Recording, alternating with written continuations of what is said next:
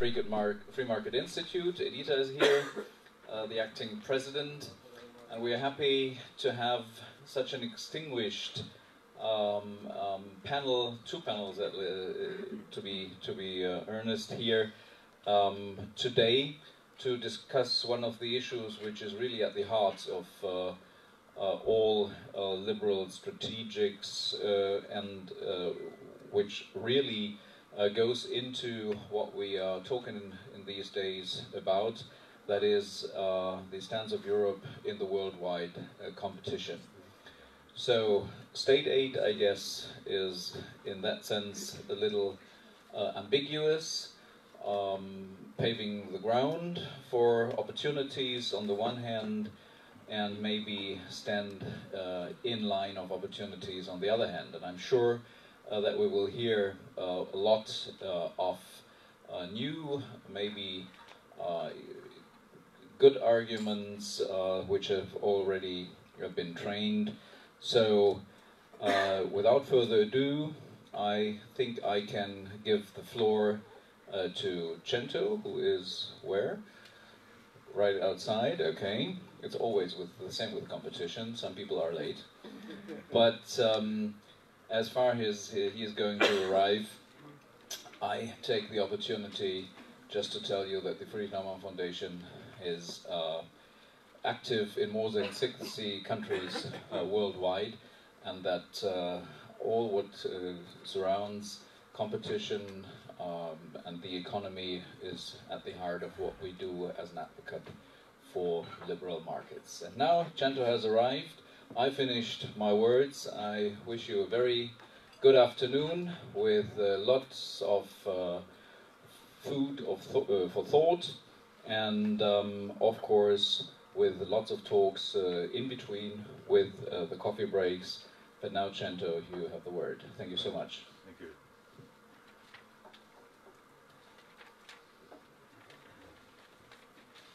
So I have to be fairly multi-skilled here because I've got to press this, hold this, and perhaps wave here sometimes. It's a pleasure to be here, and we've got an interesting several hours of perhaps more experienced and informed panelists than I am on this subject of state aid. But I think the state aid regime is entering a critical phase of reform, and a number of serious questions have been asked and will be addressed at this conference.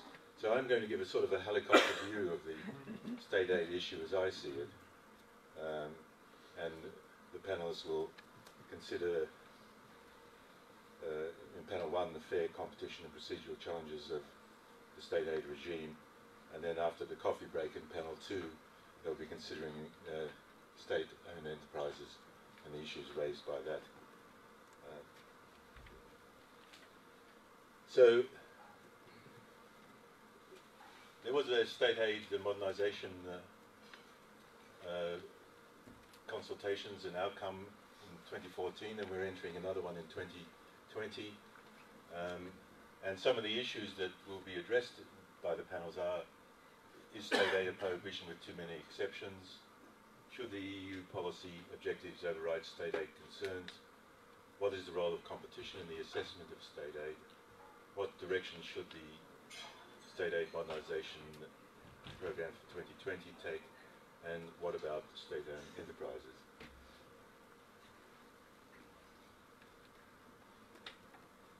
There are obviously a number of threats to the boundary between the state and private enterprise and risks to competition. And even within the EU, there appears to be some sort of re-emergence of EU industrial policy, and the most recent example is the amount of money given to battery technology by the European Commission, or permitted to be given to battery technology. There are a lot of policy objectives that override state aid concerns, such as the environment, energy efficiency, employment to some extent, the digital economy. There are concerns that can be directed against the state aid regime, which is basically looking at the taxation, subsidies and grants, of whether the whole concept of state aid as applied to those aspects of it may reduce competition, and I'm here thinking of competition between taxation regimes. And some of the more free market people would say that there should be competition between taxation regimes and we shouldn't block that.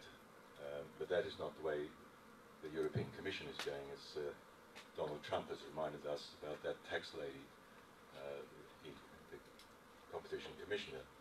And then there's the general threat of renationalisation, which is not central to the state aid regime, but it's central to the role played the state and the market. And we're having a general election in the UK, where all grandiose claims and propositions are being put forward. This is perhaps the mildest of one, is Boris Johnson says he's going to relax the state aid rules because he wants British people to buy British goods. And then of course the Labour Party has proposed the could be the renationalisation, although we didn't have broadband, it's nationalised. The nationalisation of our broadband infrastructure, giving free broadband to everyone. The renationalisation of water, rail, and some other industries, and even the potential,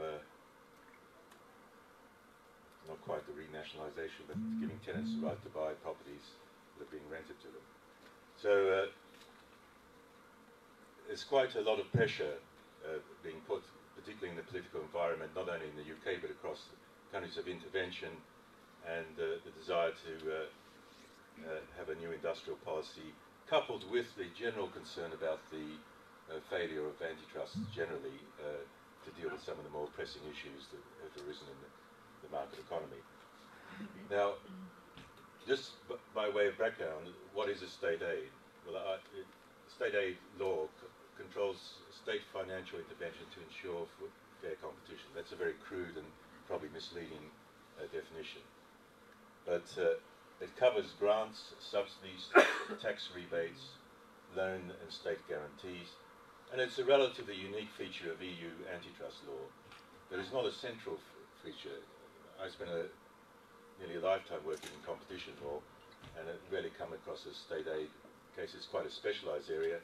And by way of evidence, there's a classic standard textbook on competition law by Richard Wish and Bailey, which has 1,000 pages on competition law and only 2 pages on state aid law.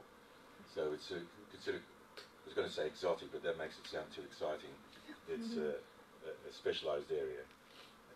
And the Commissioner, in her previous period of office, made the state aid a priority of the Commission, and particularly getting at preferential treatment given to some of the digital companies like Apple.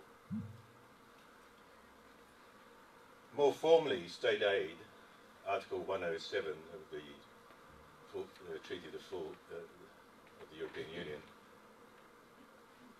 This is the provision: save as otherwise provided, and I ask you to bear that expression in mind, in the treaties, any aid granted by a member state or through state resources in any form whatsoever which distorts or threatens to distort competition by favouring certain undertakings or the production of certain goods shall, insofar as it affects trade between member states, be incompatible with the internal market. So basically, it's provided by the state, and the litmus test is whether it distorts or threatens to distort competition by being discriminatory in the sense of favouring some undertakings and distorting competition. Now, this is the part I've just read out, and I've just pinched this from a House of Commons Parliament publication, and this shows the procedure to evaluate state aid.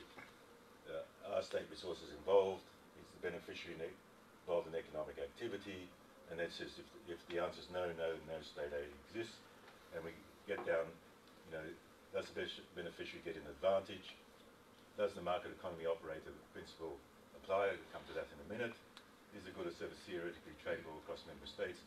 So if the answer is no, there's no state aid. If some of it's yes, then we go to this part. Now what's that part? and I think this is one of the concerns of the conference organisers and some of the panellists, that part is the exemptions to the state aid rules. Articles 2 and 3. I'm not going to read it through, but it's, you know, aid for natural disasters, aid to the Federal Republic of Germany for the integration, economic development, you know, disasters in the economy, aid to facilitate development of certain economic activities, etc., etc.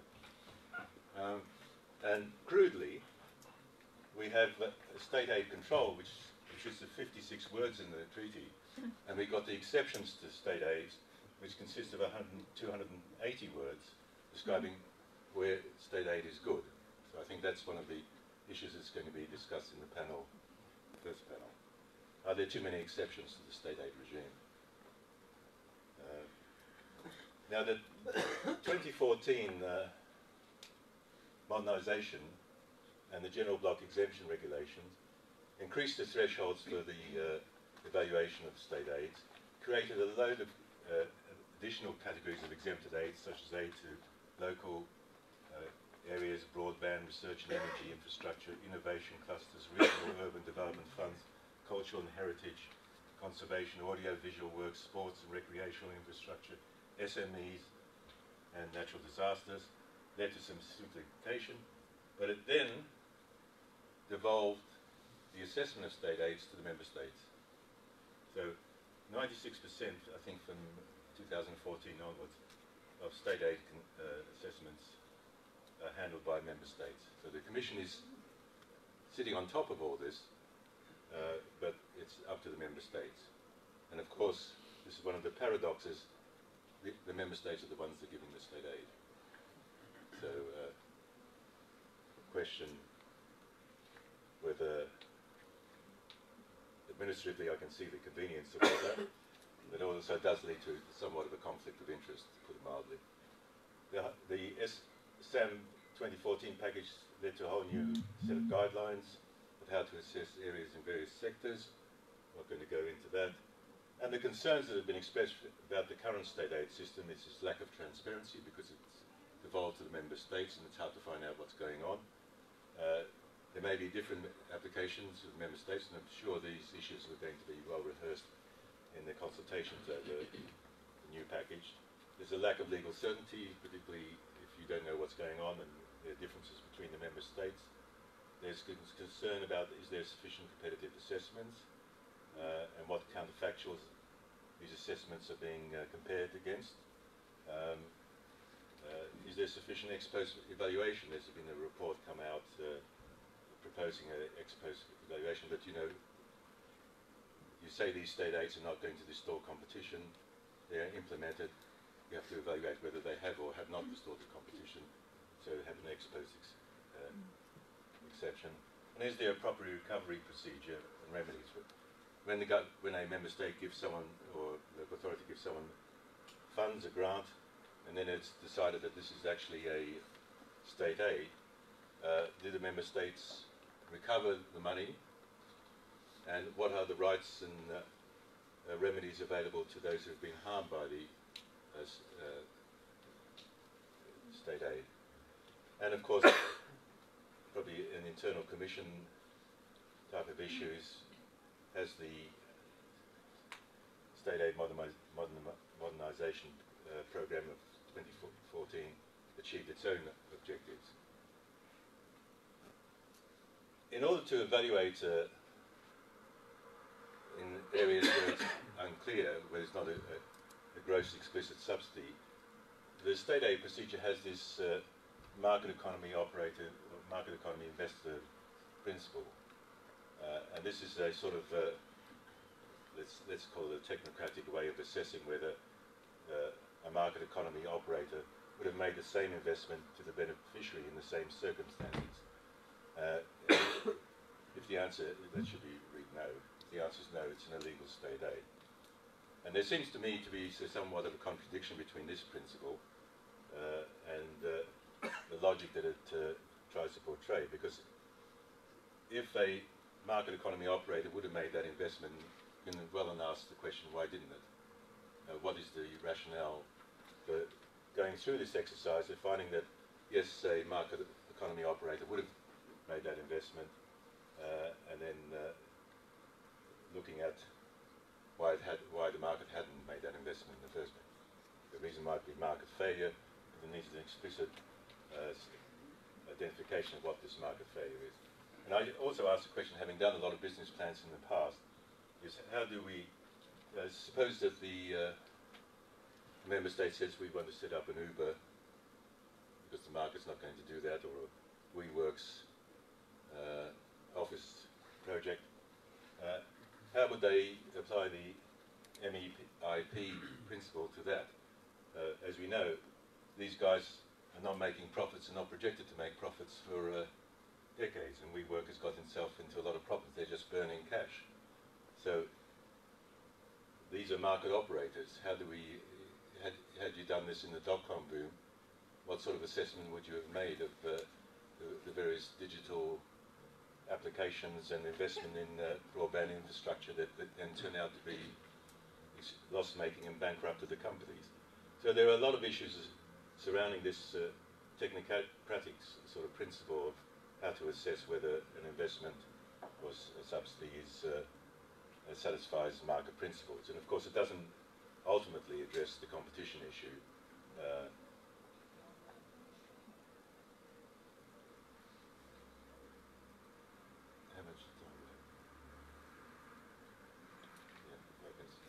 Okay, so as I said, one has to identify the market failure. Under the market operator principle, you have to assess whether the necessity of that grant or subsidy. This leads to a hornet's nest of issues over the appropriate counterfactuals, and anyone who's been in court arguing about counterfactuals will see that there's an infinite number of counterfactuals, and it's quite arbitrary as to which one you choose, given your underlying model of what the market economy would be doing in the alternative. Proportionality, only that amount needed, and the focus on, as I've said already, on the financials rather than the competitive assessment. State-owned enterprises. Not central to the state aid regime. There was a big debate in the United Kingdom about a year ago, and that's why the Labour Party was all in favour of Brexit, because it thought that the state aid regime blocked its policies of renationalisation. That subsequently has been informed that that's not the case, and so they've become much more amenable to Brexit, although one's never clear where British politics stands on all these issues. But to cut a long story short, there is a concern about what I would call state aid, and I can give something that the Institute of Economic Affairs has been quite agitated about. Is, of course, the public service broadcasting and the BBC. The BBC is a state-owned enterprise. It has different legal forms of trust, but it receives taxation from a hypothecated tax from those who own television sets, but it also has massive advantages in the sense that it receives free airwaves, free radio spectrum, whereas the other operators have to pay for their spectrum. And so there is a big issue. I know that this is one of the areas carved out, public service broadcasting, from the state aid regime, but there's absolutely no doubt that the BBC, in its activities in the marketplace, has resulted in a lot of anti-competitive interventions. And but I want to conclude with an area that's of particular interest to me, is the recovery of state aid that's been illegally given, and the rights to those who've been harmed by the state aid, this illegal state aid, to receive compensation. And the Commission has published very recently a study on the enforcement rules and decisions of state aid by national courts. And this study found that there are 172 cases in the member states' national courts brought by public agencies, and 594 private enforcement cases. So the private enforcement of the state aid regime on this recovery remedies issue is 3 times that of the public enforcement cases. But the national courts rarely find an unlawful state aid. 32% of public enforcement, 66% of private enforcement claims were rejected. And recovery and interim measures to suspend the implementation rarely successful. And this study found that only in 6 was compensation given for breach of standstill, and less than 1% of private enforcement cases got compensation for the effects. And so there are a number of issues that are arising in this devolved national member state enforcement or national court enforcement of standstill obligations and illegal state aids is how do we bring into play another mechanism for the enforcement of the state aid provisions, and what principles should govern the compensation that are received by the parties who have been harmed by an illegal state aid? Is recovery and compensation sufficient? If someone's been given illegal state aid and has operated for 1 or 2 years without assistance, it's increased its market share, its competitors have suffered as a result of this. Is recovering the state aid just sufficient to remedy the situation, take back the money?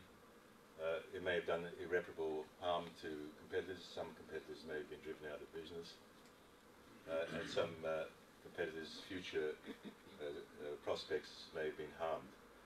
And the regime differs from the cartel regime. I was referring to the damages directive and the practical guide on how to calculate damages, in the sense that there's no fines. So unlike the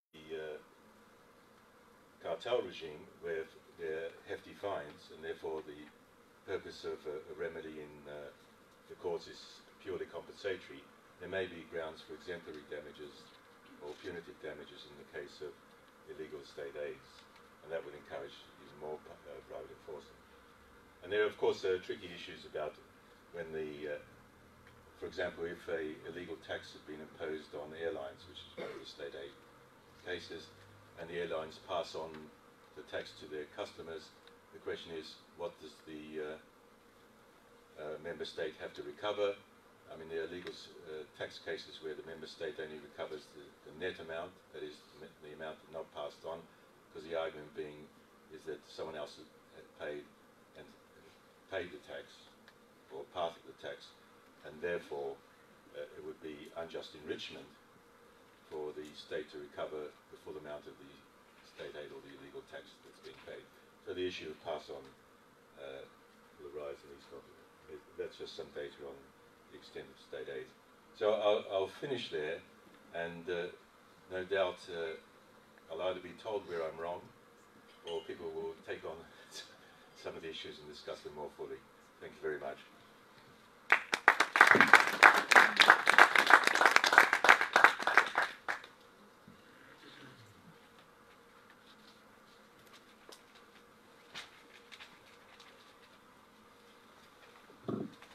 Thank you.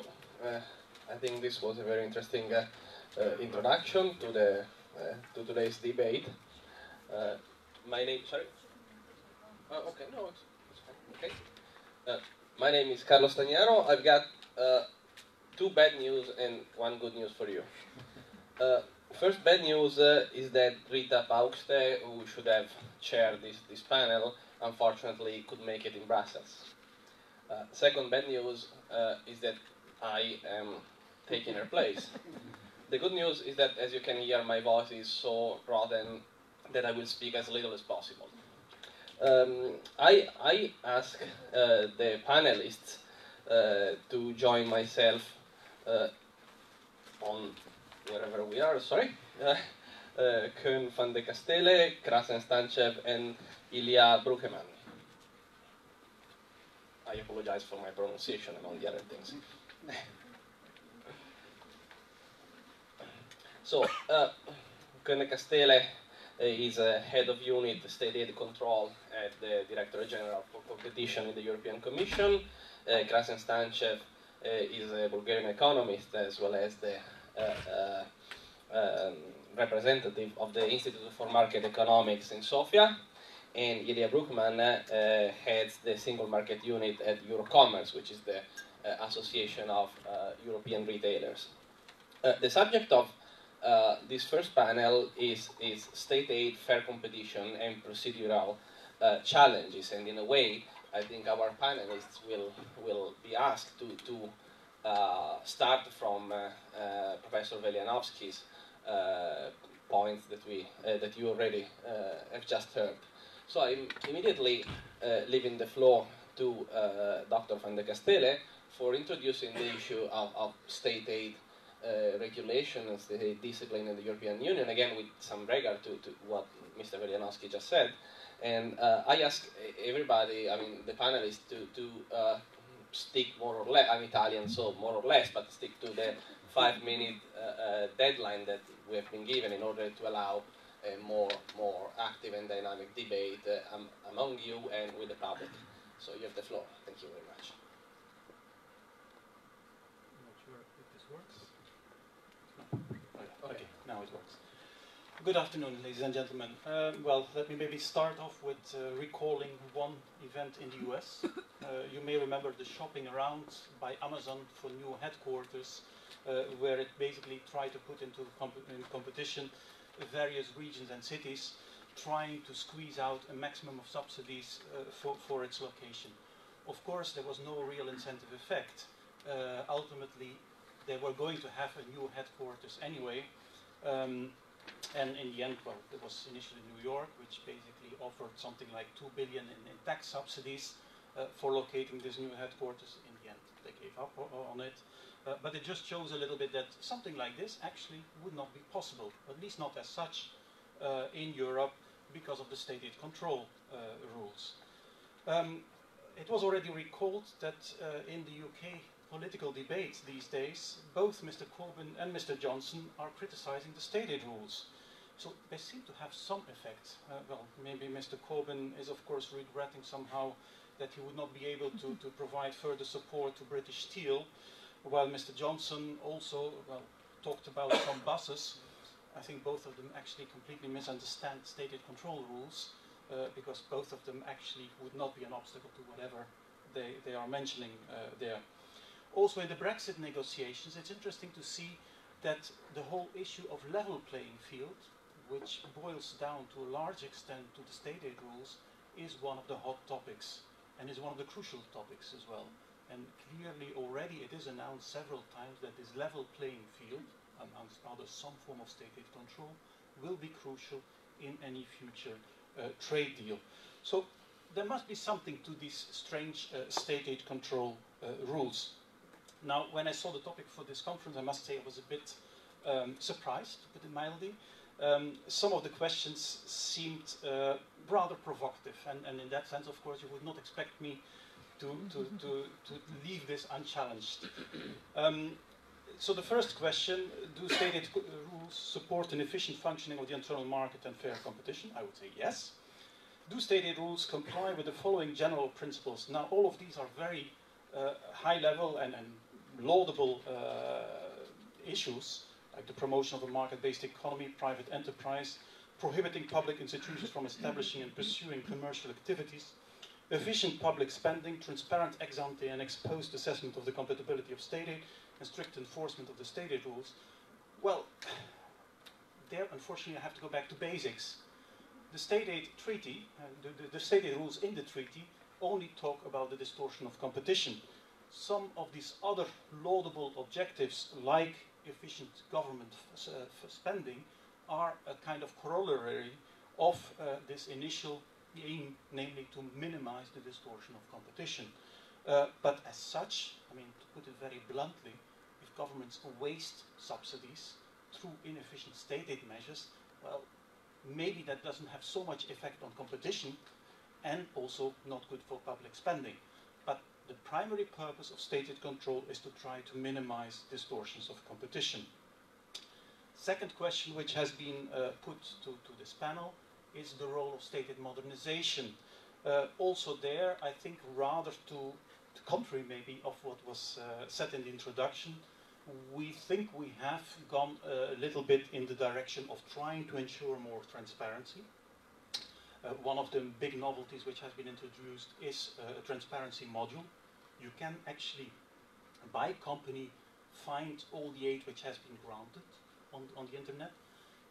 Furthermore, even if we have a very wide block exemption regulation, one should also not forget that maybe the number of measures which fall under this block exemption regulation sounds very high, and we like to promote that because indeed we are often criticized of creating red tape. But the 96% which was mentioned before, of course in budgetary terms, represents only a small part, less than half. So we should not forget that either. That still more than half of the budget spent on state aid is actually scrutinized by DG Competition. Regarding enforcement, we should also not forget that there are some interesting trends to be seen there as well. We have a strong reinforcement by the union courts now of the role of national authorities, of the obligations of national authorities. The recent judgment in Estapagar basically requires not only the national courts, but any national authority to recover, and I stress this, to recover any unlawful aid. So once the unlawful character has been established, has not been notified to the Commission, that makes it unlawful, you have to recover. That's a very serious sanction. I'm not sure that member states have already fully grasped the implications of this judgment, but it's very, very novel, and I think it's very important that enforcement will be enhanced a lot. Maybe then, because you invited comments, counting the words, I don't think is a good way to try to establish whether... It's a cheap shot. Yes, indeed. I was once in a panel in France, just before they had the referendum on the European Constitution, and there I was attacked in the same way by some member in the audience which had counted the number of times that the service public, the public service, appeared in the European treaties, and basically he came to the conclusion that it appeared nowhere, and hence it must be bad. Of course, we had a different jargon, so we don't use this term service public. But yeah, that was then the main justification for opposing the European treaties. Yeah, I'll leave it maybe at this point for the introductory part, and of course I'm sure there will be many questions and exchanges with the other panelists. Thank you. Thank you very much. I leave the floor to Ilya Bruggeman, who will introduce the issue of retail trade. I mean, state aid rules in the context of whatever is happening in the retail trade industry. Please, you've got the floor. Hello, so I work for EuroCommerce. We're the European Association for Retail and Wholesale Associations, so we have members in all the European countries. And I think I'm a bit of an odd breed in the room because I'm not a lawyer and neither is state aid specialist. But unfortunately, since I would say after the crisis from 2008, we've seen more and more retail-specific taxes emerging in member states. In these cases, we try to go for the most effective mean to resolve issues. And there we see that competition law is strongest, obviously, because you have you can issue a suspension injunction, and the state aid can immediately be recovered. And if you go for internal market law, so let's say it's freedom of establishment or discrimination, you have to wait for years. Everybody suffers damages in the meantime, and even when you have a positive outcome, it still means that you don't have your money back.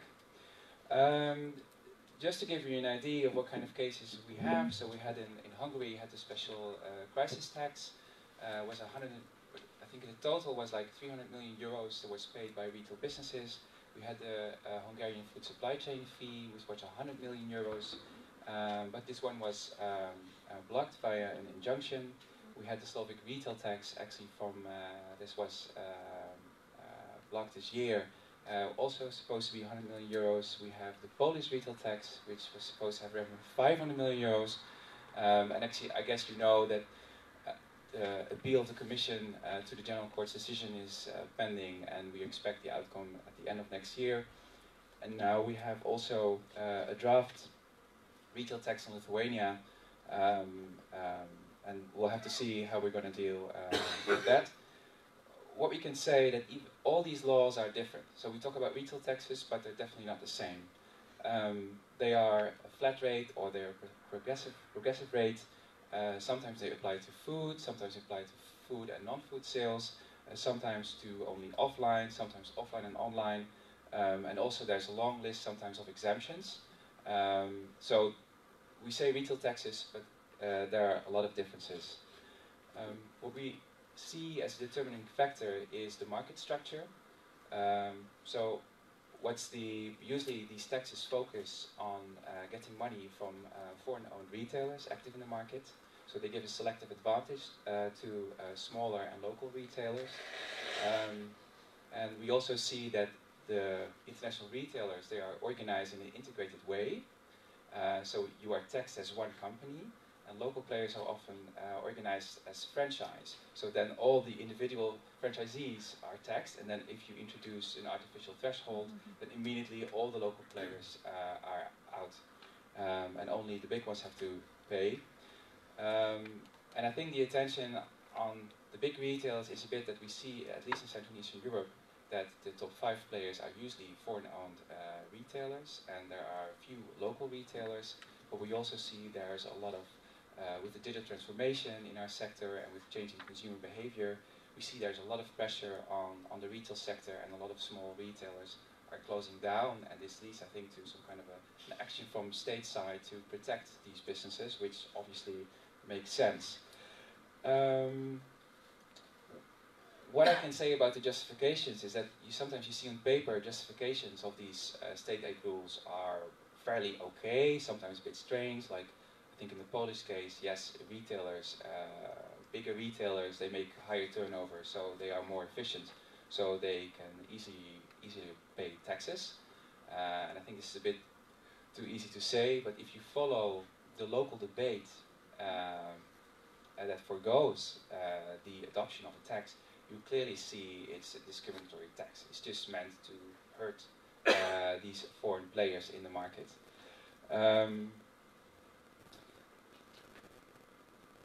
I would maybe to say on these overriding needs of public interest, I know this is not state aid, but you also have them for like in internal market law. So if you look at national measures in affecting the movement of goods, of services, it's the same thing. There we see that governments use these overriding reasons too easily. So they just say, yes, this is to protect public health. Yes, and there's no proportionality assessment, no impact assessment. So then it's very difficult then also to have a reasonable discussion, I think, with authorities to find some kind of an agreement on how you could better do it. I think I'm going to stop here. Yeah. Thank you very much. Krassen, you got the floor. First, I think it's not a cheap move, counterweights. So, spending some time drafting laws, I know very well that legal language is like poetry. The less the words, the better. No, but seriously, you have a complicated wording of different regulations, then each and every word requires explanation, and really, it's really important, about how you explain and how you can distinguish, good and bad, in terms of competition. Another thing which is very important, I mean, again, responding, to some of the points, I basically answered the first question, we were asked, that it is better to have the prohibition of state aid, but it's not working. So why? Because when you have a prohibition, you have an invitation to all the competitors, to watch their neighbors' cases, and of course bring a case, to the local or European authorities on state aid, which is basically okay. I mean, it gives some sort of first a right, and second, incentive. And one additional point on transparency model. Transparency was used many times, for example, in Hungary. And on the transparency module, they basically tried to nationalize some of the bank ownerships, you know, so I mean, they basically kicked out some of the foreign bank owners. I tried to understand what this transparency module is, and my thinking at this point is that there might be some sort of unintended consequences related to the treatment on local, national level, especially given the political moods we are witnessing, you know, all over the Union. And when the local, whatever, competition authorities are to be, whatever, involved in that, you know, it's very likely that they will basically benefit or create privileges, you know, for the local players rather than international players. And I have 2 minutes. I decided that I basically tell a story of a case. I have basically written it. It's 1 page, so you will receive it, I think. So, of a real process on determining whether something is a state aid or not. I think this case is very good because I know it very well. But also, it's one of the strange cases, you know, you have in the Commission here. So these are purchasing power agreements signed by foreign investors, first Italian, then American, whatever, or first American, then Italian, then American, and whatever. So before the negotiations started, I mean, the agreements were drafted and then approved by different authorities, including Parliament, included in different energy strategies for the countries before the time negotiations with the European Union started. So then there were 3 changes in the energy policies of the Union. The agreements were signed in 2001. So in 2006, the investment was already there. The very nature of the agreements was very important in several respects. Number 1, lignite-powered thermal power plants, they had to meet European Union standards. So the only way to finance them in 98, 99 was, you know, that you have such an agreement, purchasing power agreement, not a direct investment scheme, because at the time Bulgarian foreign debt to GDP was about the size of the Greek one. So it would have been very expensive to buy credit, you know, somewhere else. So in the meantime, there were several European Union sponsored exemptions on state aid, like subsidizing the renewables. Carlo has a very good point about wind power in Italy. I have lots of similar points in other countries. So by 2013, when a Bulgarian regulator opened a case against Bulgarian institutions, against these 2 investors with the European Union, the subsidization, or cross-subsidization, was adamant everywhere in the power sector. And this was not only renewables, but different price regulatory schemes, different advantages, creating infrastructure to private investors, transferring, you know, some of the privileges of public companies to private, and at the same time, the very location where these 2 investors operate, there is a state-owned enterprise, which, and I have one more sentence, state-owned enterprise, which was financed through a development bank, foreign development bank, with a government guarantee. So in all this, the off-take of the electricity of these 2 companies is a state-owned company. So, summarizing everything in 1 sentence. So with the state sector, you have too many opportunities to intervene. So, and don't see, a solution to that. Okay, optimism. I would have a second round of questions, and then maybe if anybody from the public wants to ask questions or make comments, they are welcome. Koen van de Casteele, one point raised by Santovelianovsky is, to summarize it, that state aid discipline is in a way too little too late. And I would like to focus on the too late point. Of course, making an assessment of state aid takes time, and quite often it may happen that when a decision comes, the competition has already been distorted. Just an example, I'm an Italian, so I can tell it. You open an investigation on the bridge loan to Alitalia, I think a couple of years ago. In the meantime, we have given 2 other loans to the same company. Of course, whenever you make a decision, the problem will have become bigger and bigger and bigger than when you started. So my question is there anything that you believe could be done to make the process faster?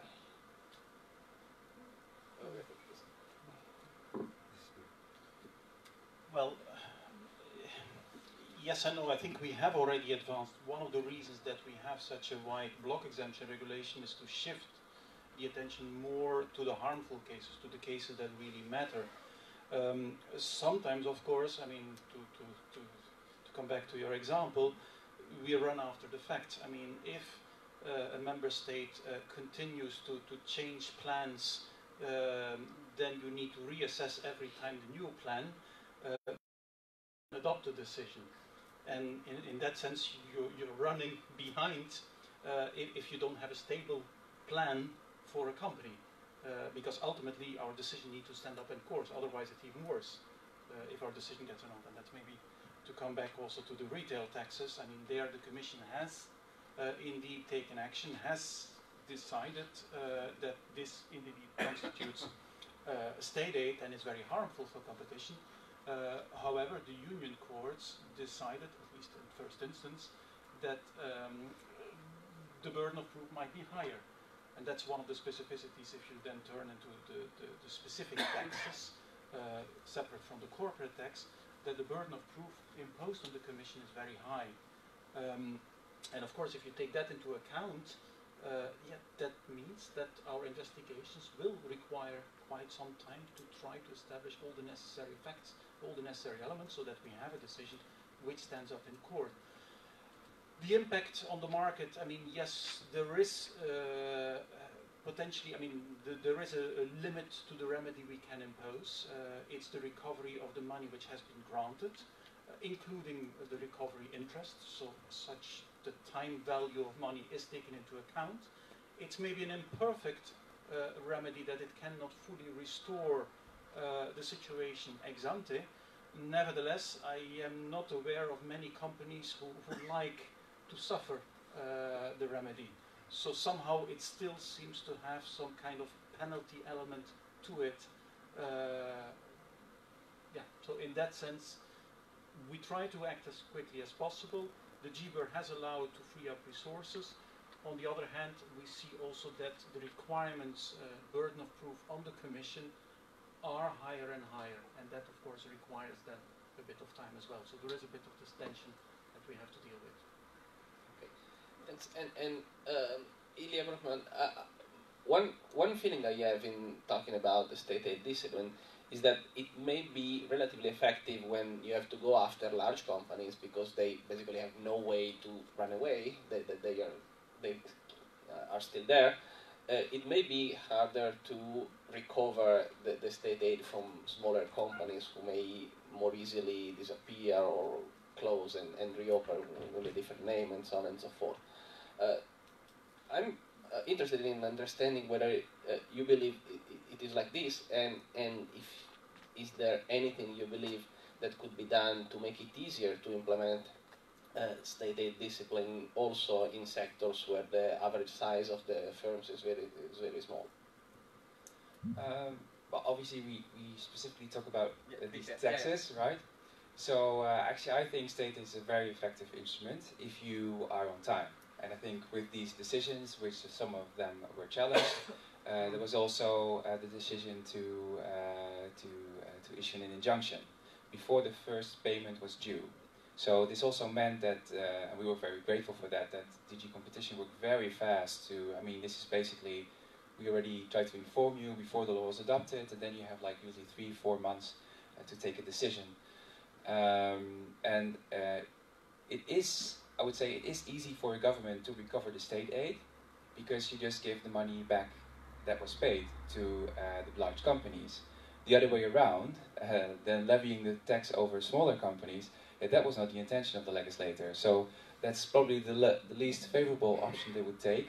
But that it is difficult if you go from an internal market angle, I think that shows the Hungarian retail crisis tax.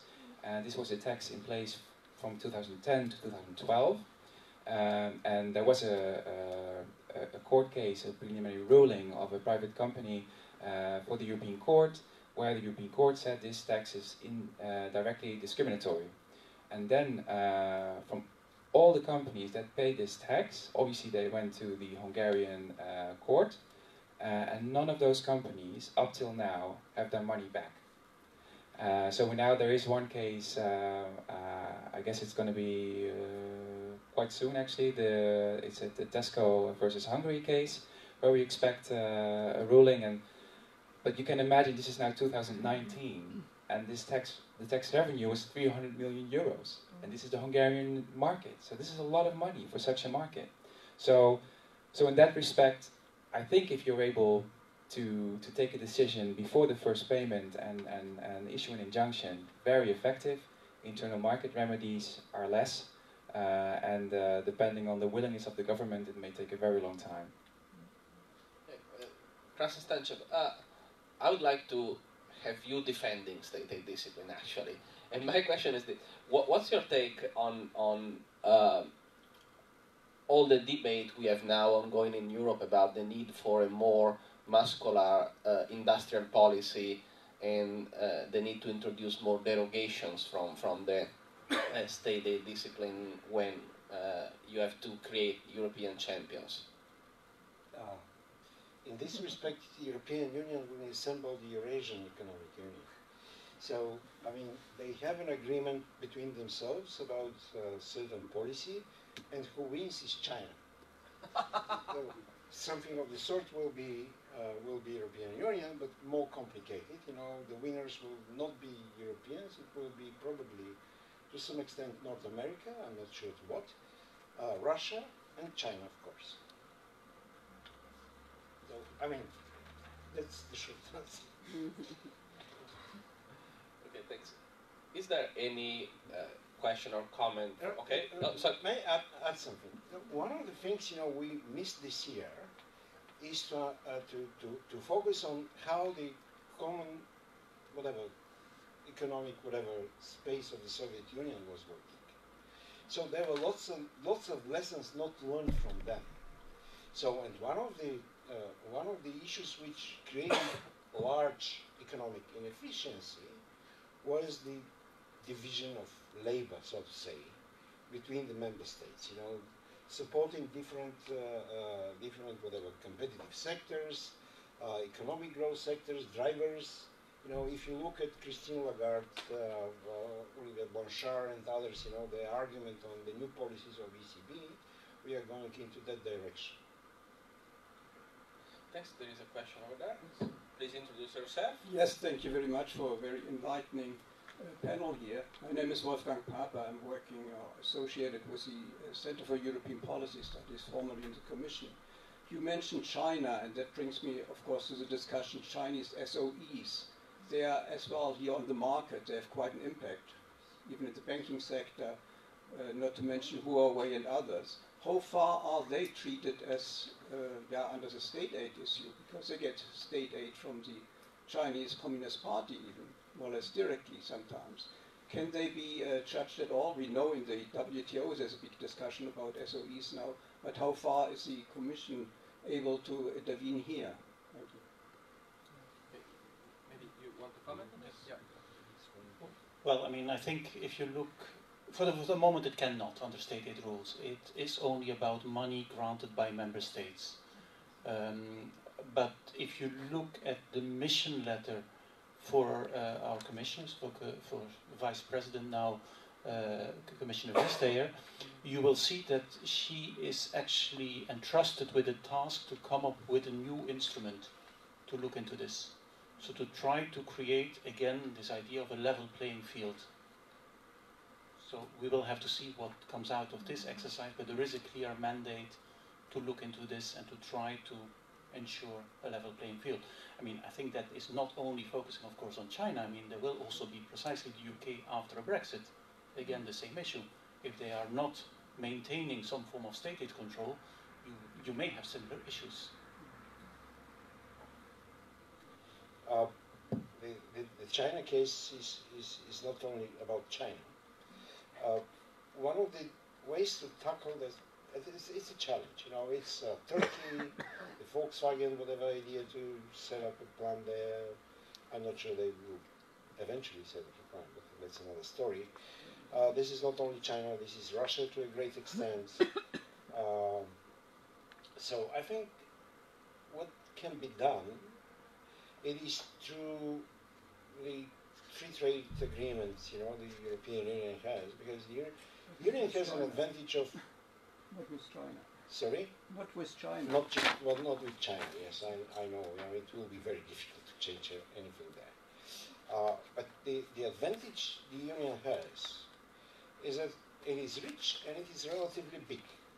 So it is the richest market, and everybody wants to trade with the richer market, because if they trade with the poorer market, they would become poor, obviously. So something of the sort is, to the extent there is some sense, I don't think there is much of a sense of Trump's policies, but he's trying to use this whatever market power or market share or global share of the U.S. economy in order to impose, you know, what's needed, you know, for the U.S.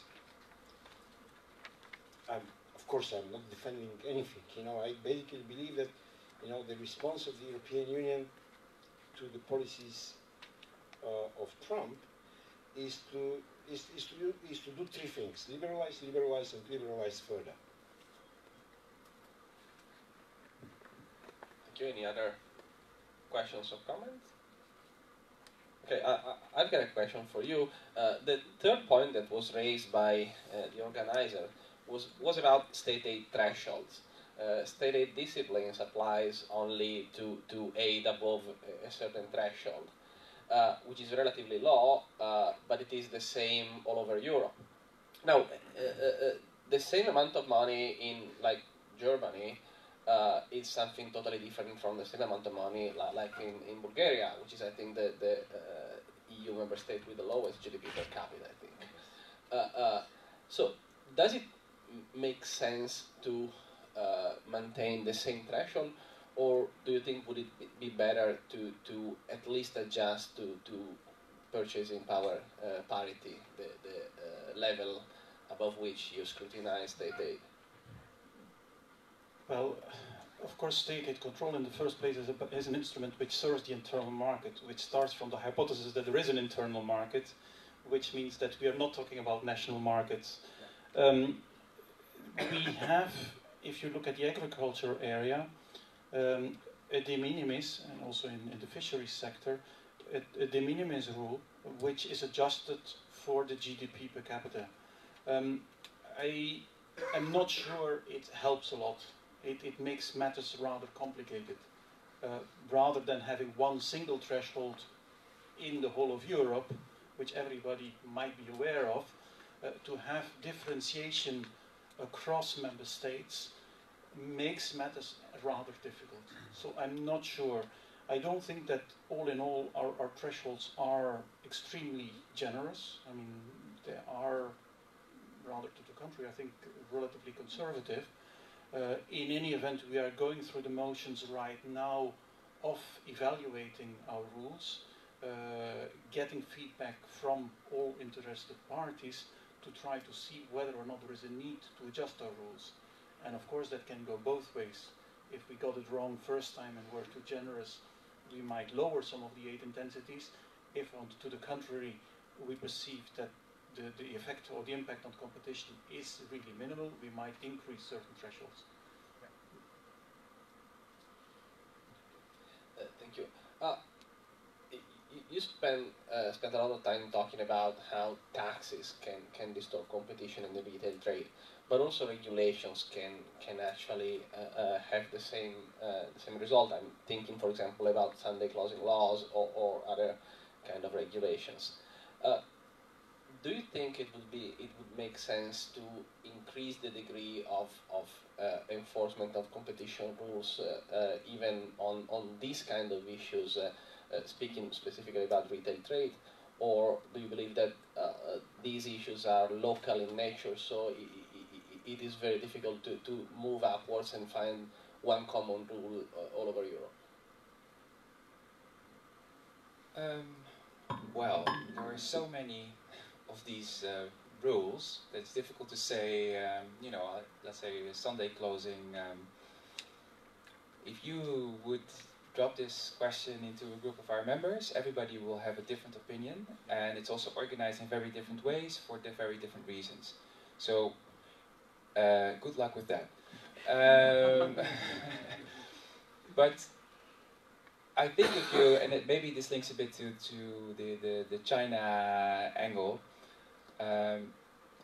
with the digital transformation, we see there's a lot of competition from third countries. And I think if we go back to these taxes, I mean, these are turnover based, and retail by definition, it's high turnovers and very low margins, especially for food.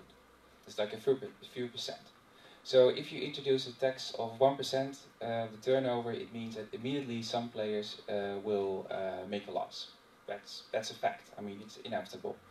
So this has a huge impact. At the same time, we see from third countries like China a lot of imports, direct imports from consumers. And these products, they are not compliant with EU rules. So this creates a gap. So they are subsidized when they are sent to Europe. They don't meet our standards, so they are cheaper than the products sold by genuine players in the market. And then we're going to introduce all these type of measures. I mean, you can imagine, like, we talk a lot about creating European champions. I think we have a lot of big European retailers that have the potential to be European champion and actually to compete at the global stage. But the way I think European or legislators in Europe, so at EU level and at national level, are approaching the sector. I mean, the question is not how do we want to regulate retail, no, how do we want a European retail sector to look like in 10 years' time? And I can tell you, like, the way it's going now, forget about it. It's going to be third country operators that are going to dominate the market, and we already see in a number of countries that actually online for non-food, that the majority of the market is from dominated by non-EU players, and this is a trend, and it will only increase. So I think if you think of the only way how you can enable European companies to win is to make it easier to do business here than outside. And the innovation and the development is now happening in the United States and in China. And the only thing I see when legislators talk about how to deal with these issues is by introducing protectionist measures or more regulation. And it's just the complete opposite way to go about it. And I don't know exactly how you can translate this into competition law, but you have to give companies a chance to become a European champion and to be able to compete with operators from elsewhere. And I don't see this happening now.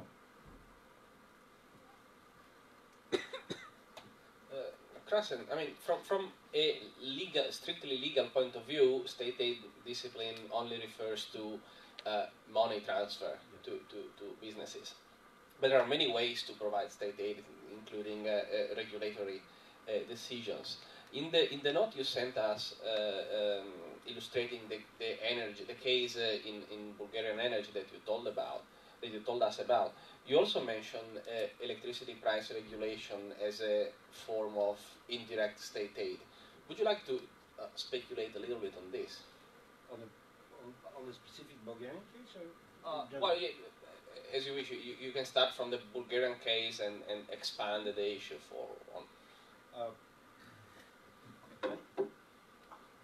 I decided to go first to a real case and second from the energy sector, because the energy policy is one of the most, whatever, temporary thing, you know, in the European Union.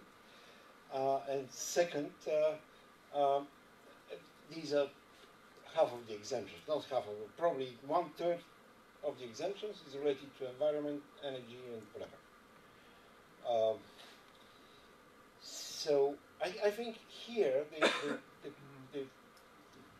there are two. I mean, with price regulation, there are two things. Number one is to what extent is the market is liberalized, and second, to what extent those who are believed to be vulnerable are being held by different whatever quasi-price mechanisms, be these subsidies to poor families and whatever. So, if the market is fully liberalized, then I believe many of the things would have been happening as they are happening, including renewables, clean diesel, you name it. So, but because the market is not liberalized, and because when the European Union is not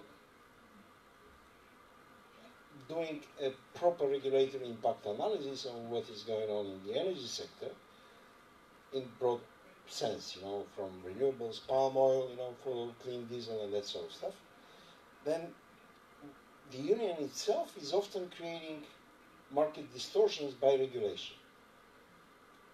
And this is a market distortion which is not only on the European soil, this is a market distortion around the globe, because the market is really big for most of the things, you know, related to energy. So as to the union, I'm not sure to what extent it is possible, but the union's energy market, in order to be really common, there must be some sort of a common pattern of price regulation or price whatever mechanism setting. So I believe, you know, what makes quasi-subsidy in some countries, especially the new member states, Hungary, Romania to some extent, Bulgaria, and if sometime down the road, you know, the Balkans will come, the Western Balkans will become members of the Union, this will be a major issue, because in those countries you have a very different ratio between industrial use of electricity and final consumption, household consumption of electricity. So for those countries I've mentioned, the household consumption is higher than the industrial, but with very little, with about 15 to 20%. So the issue here is that the industrial use of energy goes into the value chain. You know, the final consumption does not go into the value chain. So, in fact, the provisionally lower price, initial price, you know, for industrial users is basically, you know, going into the value chain, and it is taxed and that sort of stuff down the road, you know, which is very different, you know, in the countries I've mentioned. So, if the market, for example, for electricity is to be a single market, you know, there must be some sort of a rule on this. I'm looking around to see if there is any other question or comment. No, so I go on.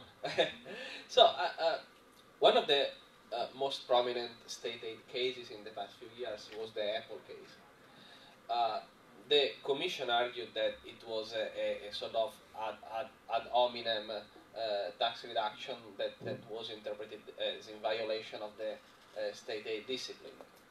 Others have argued that actually the Commission's position resulted in preventing the member state to pursue its favorite fiscal policy. Could you please briefly reassess why do you believe that there actually was a state aid and it was not just you know, entering into limiting the sovereignty of a member state? Well, I mean, one of the crucial elements in state aid control is, this was already introduced in the beginning, there needs to be a kind of discriminatory element to it. So it needs to be what is called in our jargon selectivity, which means that we need to be able to show that somehow a company receives a differentiated treatment from all the other companies. We think we have established that in the Apple case. We had recently the judgments in Fiat and Starbucks, where the principles were actually endorsed by the General Court, even if we lost on the matter of proof in the Starbucks case. The fundamental principles underpinning both Fiat, Starbucks, and then ultimately the Apple case, we believe were actually confirmed by the court.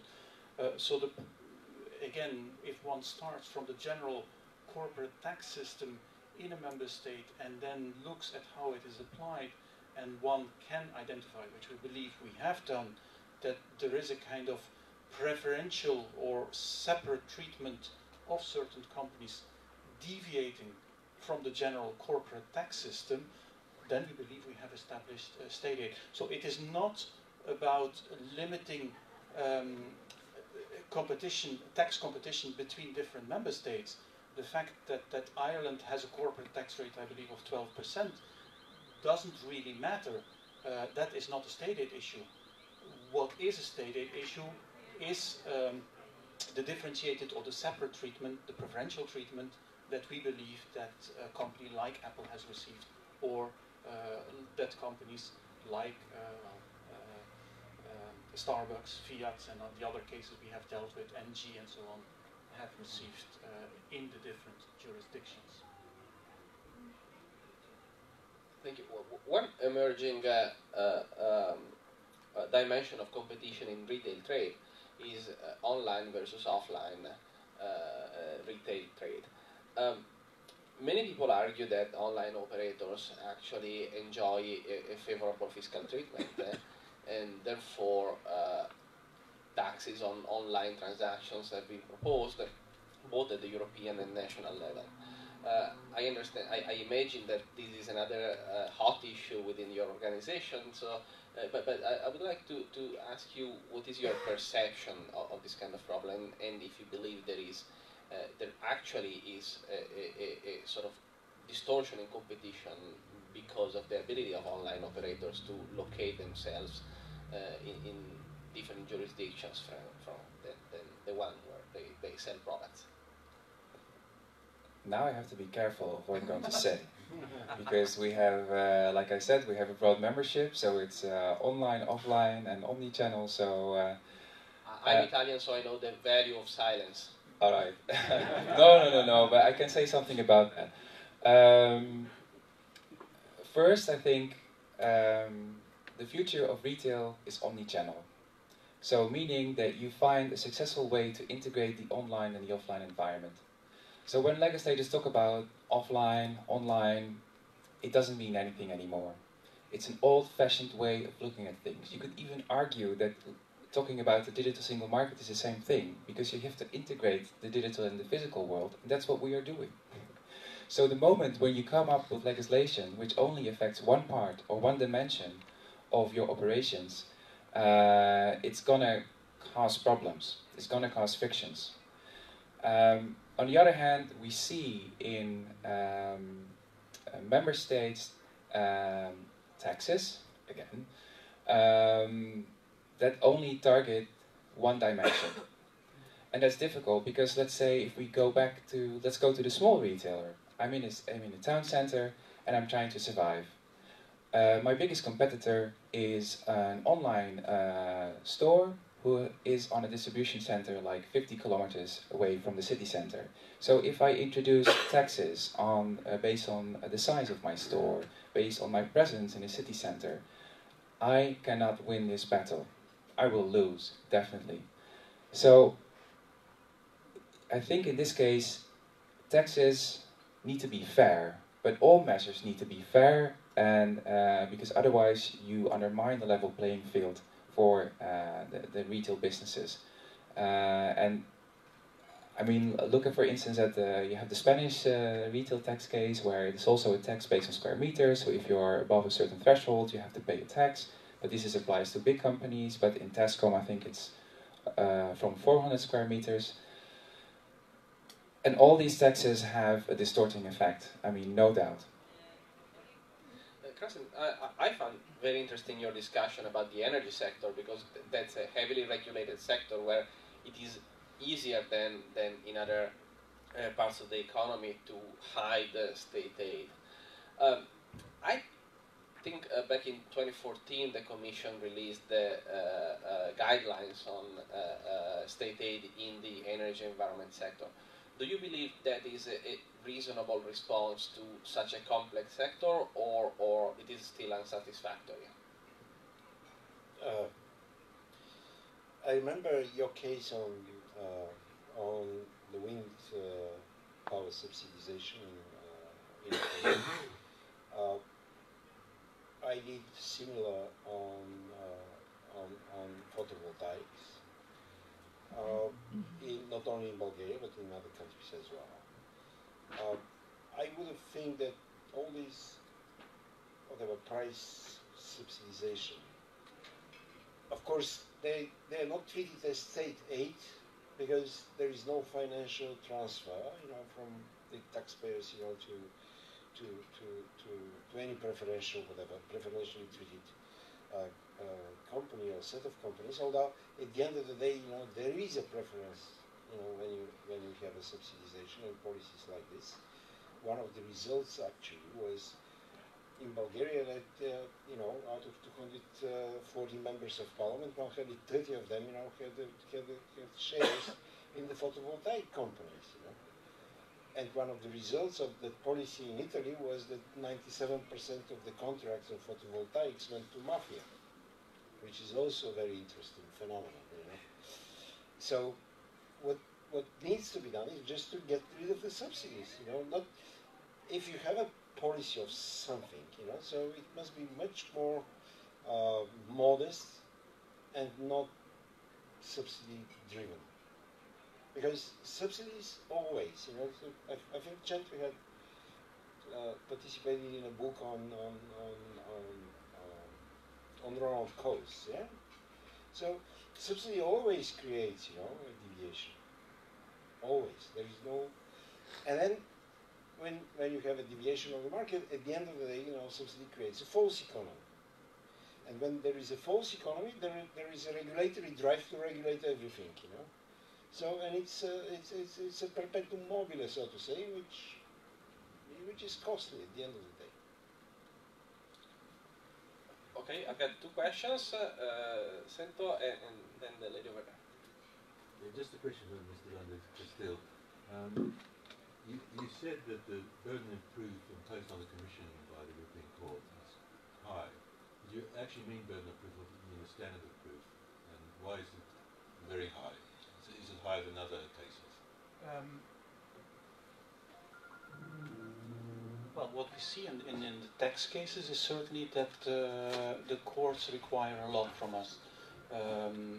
So yes, I think there is a kind of inherent reflex with the union courts that tax competences rest with member states, and so that to demonstrate that there might be a state aid issue in tax matters, the courts tread very carefully and require a lot from the Commission.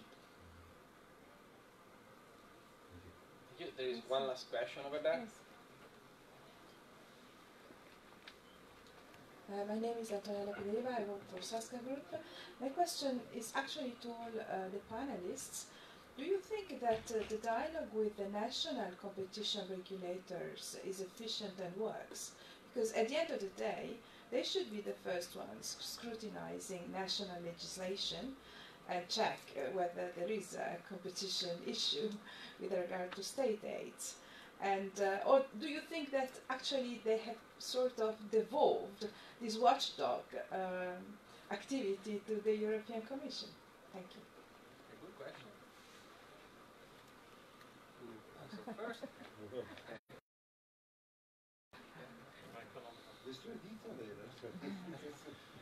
Well, I mean, in state aid control, there is no obligation with regard to the national competition authorities. There is a huge variation across member states. In some member states, we have relatively strong competition authorities which also take a role in state aid matters. we usually welcome that. It is very useful to have this kind of first screening, if you want, and it helps preventing accidents.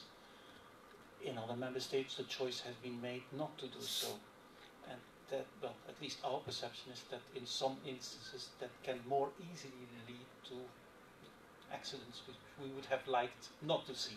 Would you like to comment on this? Well, I think one of the key issues here is the intention of the government. And what we see in a lot of member states or governments know what they're doing, and they're doing it on purpose. So they're doing something bad, they're doing something wrong, and they are aware about it. And sometimes they even try to circumvent the normal legislative procedures by having MPs proposing new laws, and then you don't have to do impact assessments, you can shorten decision-making procedures, and you can also limit the stakeholder involvement. I think in most countries the competition authorities give an advice or an opinion, and actually that opinion is very often favorable to us. And I think now recently in Lithuania, the competition authority has given a favorable opinion for us about this tax proposal. So for different reasons, it's bad for competition in Lithuania, and you see that the government ignores it, basically. And they use actually a fast-track procedure via the budget process. So yeah, I think the only way you can solve this is maybe giving competition authorities more weight in that matter, because now they can basically be ignored in most cases. Yeah, the competition authority in Vilnius, it was favorable, to the retailers. The competition authority in Sofia was again, because we were fighting, a similar case for 8 years, successfully, but it was not the case with the competition authority in Budapest. Because like 5 years or 6 years ago, when they introduced the food law, the food tax, it hit the retailers first.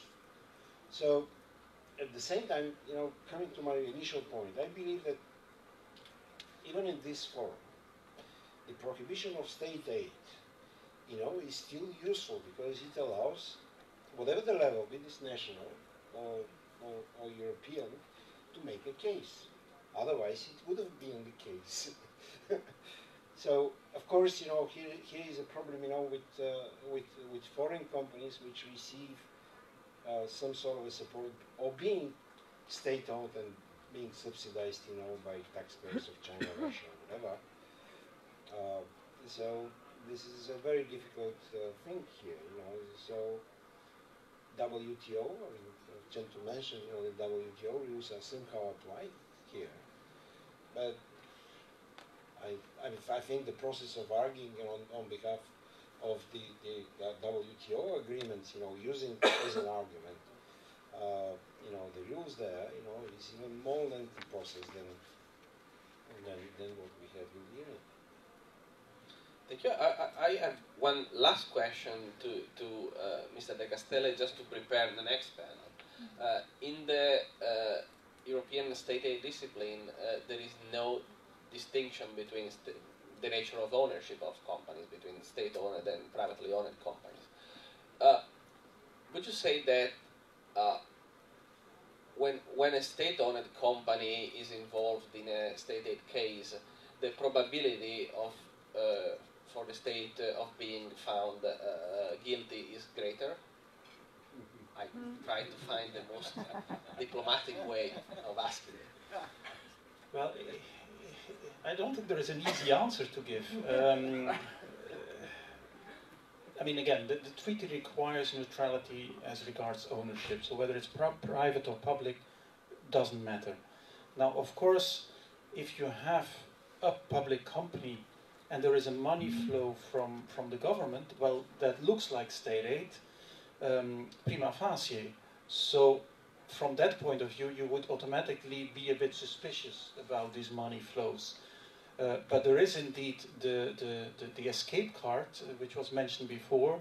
You have something which is called the market economy operator, which means that, yes, we have to try to assess whether a private owner would have done the capital injection or whatever transaction took place with this public company.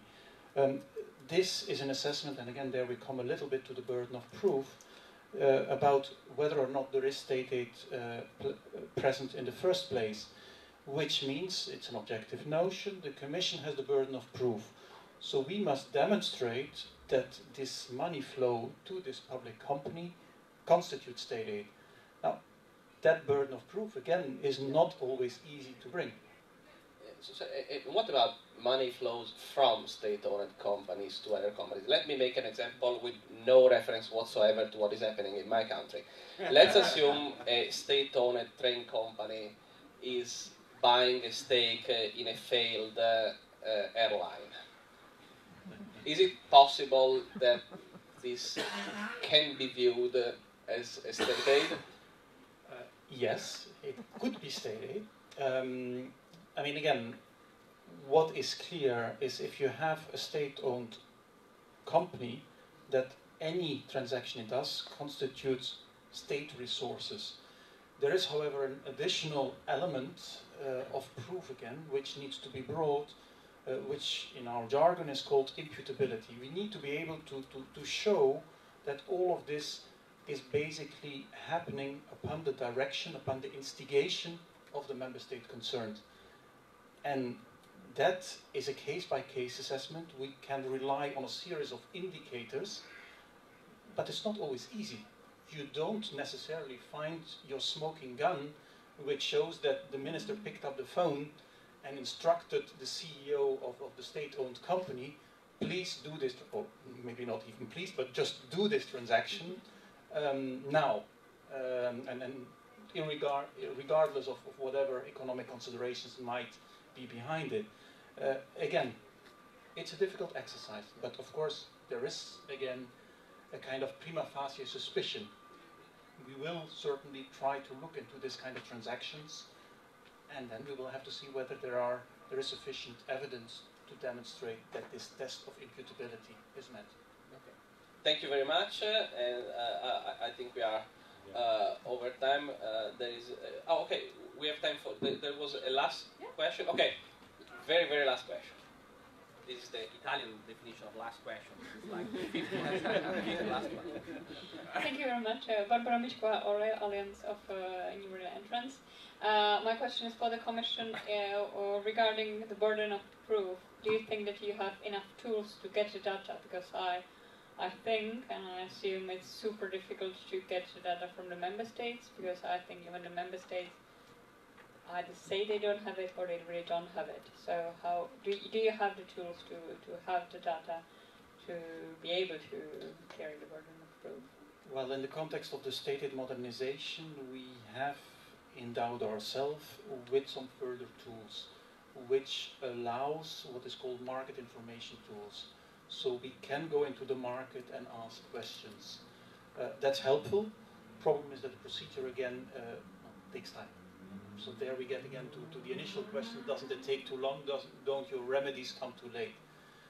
I think generally, in most instances, we manage to collect the necessary evidence, but yes, it is a time-consuming exercise. Now, of course, it's difficult to say whether it's sufficient, because usually when we have not found the necessary evidence, the question is, is it because the evidence doesn't exist or because our tools are lacking?